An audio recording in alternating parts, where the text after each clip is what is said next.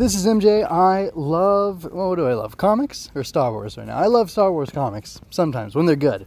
Anyway, this is my review of The Rise of Kylo Ren, issue 4. It is the concluding, the ultimate, technically it's the ultimate issue in that mini series written by Charles Soule.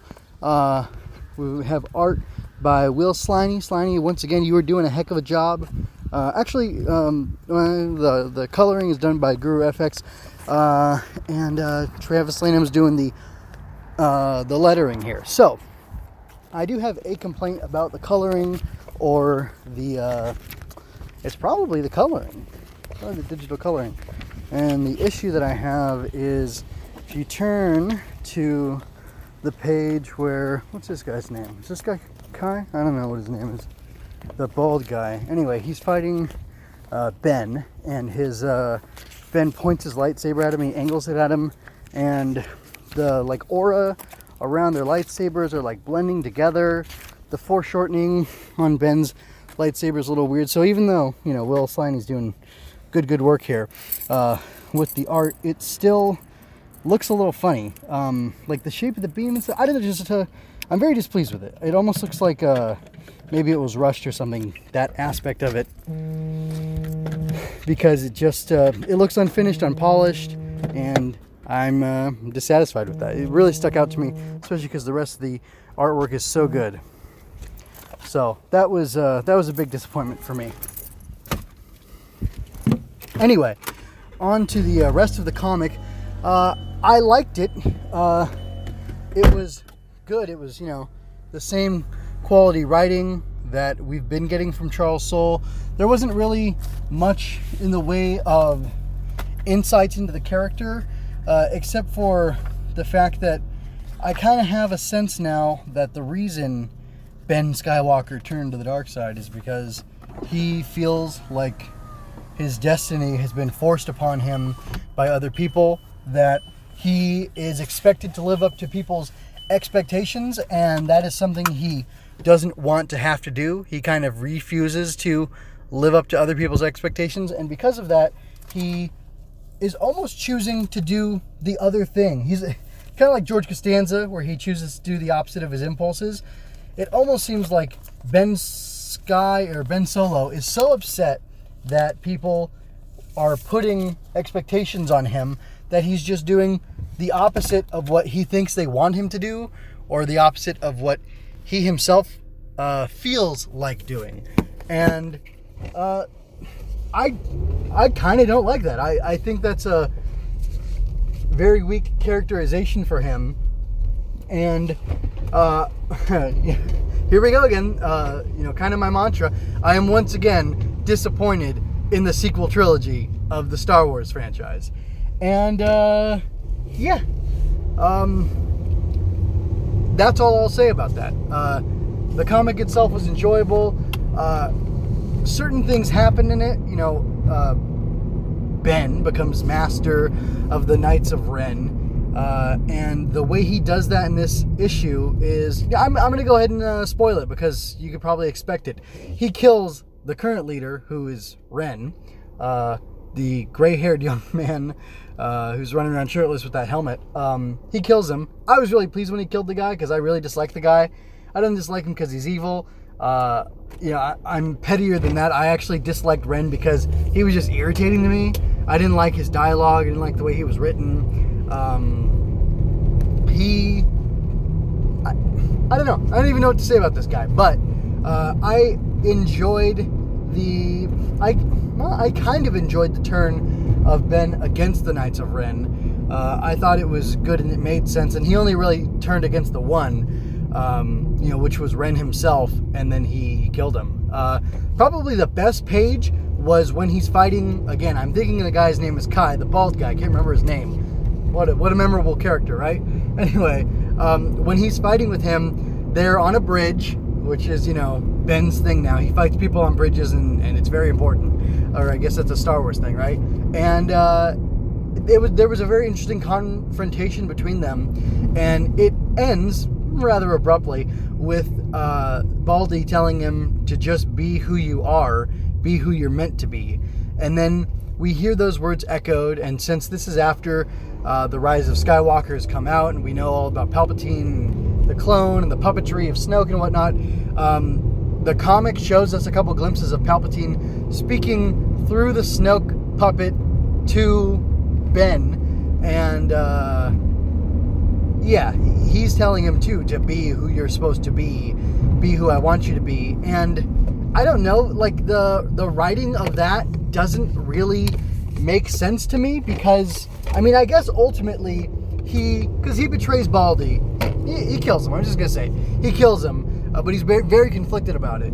But he kills him because Baldy is trying to tell him to be the nephew of Luke Skywalker, the son of General Organa, or General Leia, and Han Solo, the hero of the rebellion, of the Republic, whatever. Baldy's telling him to live up to these expectations. Ren is kind of giving him a hard time, saying like, "Hey, you gotta kill people. We need you to do a good death and stuff like that." And he's like, "Well, here's your good death. I'll just kill you." And then Voe, or whatever her name's supposed to be, she's defenseless, and he ends up murdering her too, because she wants to be great. And he's like, "Look, there's no one left to teach you. You can't be great, and you won't be better than me." He doesn't actually say that, but I kind of got the sense of that in the dialogue. Like, "Look, lady, you're no good. You suck. I'm gonna kill you now because there's no point in your living." And actually, he asked her. I have it put away, so I can't really grab it right now. He asks her something like, "Why do you even want to live?" And that seemed less to me like an insult or a dig, and more like a genuine question, like, why do you want to live? What is the point of your life? Why? What are you living for? And I think Ben is conflicted because he's searching for something to live for, something to make his life worthwhile, and he just doesn't know what that is or what that could be. And he can't figure that out because he's under the pressure of all these people hanging their expectations upon him, which I guess that's not an enjoyable experience. The only thing I can think is that Palpatine, through Snoke, clouding his mind and inserting all these different things, is what's, enabling him to become so corruptible, because, the guy could just he could just become like a spice addict and disconnect from the Force, and that path makes more sense to me. The Cade Skywalker path makes a lot more sense than the Ben Solo path for a character. Gosh, yeah. Anyway, so it was a little disappointing. There was one really great line in this comic, though, and it was said by the bald guy. I feel really badly for not knowing his name, and I just finished listening to... So this is Charles Soule, who's going to be on Project Luminous, or a big part of Project Luminous, and he is also working on Project Luminous with, the guy who wrote Dooku Jedi Lost, Cavan Scott. Anyway, Cavan Scott, I forgot where I was going with that whole thing. It doesn't matter. There was one really good... Oh, yeah, Cavan Scott wrote Dooku Jedi Lost, which had a character whose name was Kai in it. So that's why I'm getting confused. But let me just double check and see what exactly this guy's name is. So yeah, Vo's the lady. No.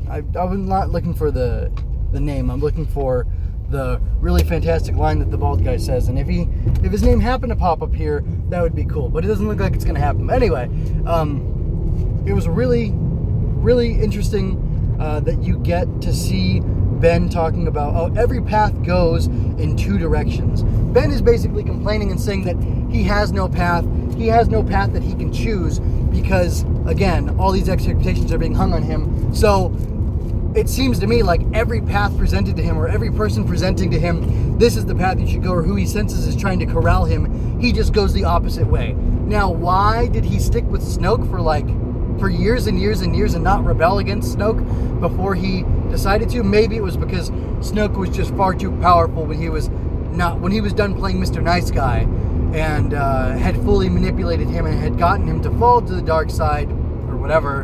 And I don't know. Anyway, that's pretty much all I have to say. That was a great line. That, there's always a choice on the path. The path that you're on always goes two ways, basically. Like, you can always just turn around and start walking the other direction. I love that concept. And, like, I mean, hats off to Soul, because, like, that really is the through line through Ben's life, through Kylo Ren's life, that he gets to, he keeps making the wrong choice, and all he has to do is stop and turn around and go the other way, and he can not necessarily redeem himself, but at least fix what he's doing, and ultimately, that's what he does in The Rise of Skywalker. So I really do enjoy how it goes into that story, but I'm still not satisfied with the answers we got here, other than he's like an uber contrarian. Like, that's the biggest thing I walked away with. Ben Solo is an uber contrarian, and instead of just becoming a slacker and cutting out from all the things that people were looking to him for some reason, he just decided to go the other way and live his life ironically, I guess. So that's a little disappointing. Anyway, that's, again, I'm saying this again, that's all I have to say for the review. Review's over. But you know, speaking of other things that I'm doing, or whatever, while I have your attention, I guess I should say, I've kind of started a spin-off thing on Swinging Through Comics that I'm now officially branding as MJ Loves Star Wars, because I do refer to myself as MJ here. And the thing about MJ Loves Star Wars is that through that I will be doing like theory, speculation, reviews, and like not just reviews, but like I'll check out a thing and speculate based on that thing what I think is coming, like in Project Luminous, or what I'm expecting from the authors of Project Luminous, who include Claudia Gray, Daniel Jose Older, Kavan Scott, and I can't remember the other ones, but mostly because I think there's one other lady, and she's doing a book I'm not interested in because it's like a children's book. Not that that's below me, but I'm probably just not going to read it. But Charles Soule is writing a novel. He's usually a comics author, but he's going to be writing a novel called, I think, like Light of the Jedi or something like that. And then Claudia Gray, who is one of my favorite new canon Star Wars authors, she's going to be writing like The Dark Way or some Darkness of the Jedi, or I don't know, something like that. It's a YA novel. I'm now currently listening to her YA novel, Lost Stars, that I refused. No, I didn't refuse to check it out because I didn't want to. I just wasn't very interested in it, but now I am. So I'm checking that out, and I'm only 3 chapters in. I really like it. I will put a review of that here. Kavan Scott, I guess he's the architect of Project Luminous, or of the whole High Republic thing. He's going to be writing the Marvel Star Wars comic called The High Republic. There's apparently an IDW one also called High Republic Adventures. But anyway, he'll be writing the Marvel one that's just called High Republic. And he was the writer who did Dooku Jedi Lost, as I mentioned before. And I listened to that, the audio drama of it, and I did a review of that here on this channel. You should be able to find a link to it here in the end card or whatever. But anyway, I just want to let you know, I'm going to keep on reading Star Wars or Marvel comics and Marvel Star Wars comics. I'm going to keep on reading and reviewing Marvel comics. I'm probably going to finish off Cap, the first 12 issues, and then move on to other things moving forward in the timeline. But I'm also going to be doing a lot more Star Wars stuff on this channel because I like Star Wars so darn much. Anyway, thanks for sticking with me. Check out mjmooners.com for more of my work. I'm an aspiring author who will gladly accept your financial support through coffee, or you can buy merch from my Redbubble store. Swinging Through Comics can be found on YouTube, iTunes, Google Play, Stitcher, and mjmunoz.com/STC. Relevant links are in the show notes. I also have writing that I do that's on mjmunoz.com, so you can find that there. If you had a good time, like and share this. Tell me what you thought about this series if you read it. Yeah, tell me what you thought about it. And if you, that's the only question. Just what did you think about the comic? And I guess, did you buy, like, what do you think Ben's problem is? Why did he follow the dark side? Is it just that he's an uber contrarian, like I've suggested here? Anyway, if you had a good time, like and share this, subscribe, ring that bell to catch me next time I'm Swinging Through Comics.